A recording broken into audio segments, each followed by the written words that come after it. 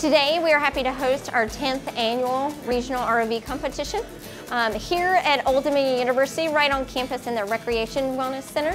We've got 15 teams that are coming from our Mid-Atlantic region, and they come from Delaware, Virginia, as well as North Carolina, and they're all the way up from elementary to our community college level. ROV is remotely operated vehicles. So it's an underwater robot that has a tether that's connected to a control box.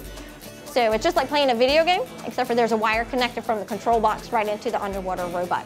And that's what our competition's for, robotics that teams are making to be able to put into the pool and do real-life missions that represents inner space and outer space area.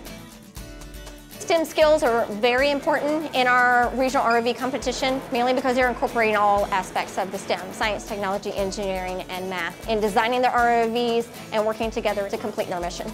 Our ROV won because we each put a lot of time into it, roughly 40 hours each, so about 200 hours was spent building the ROV. And we had many different minds thinking of new and creative ideas, and I think that each person brought something new to the table.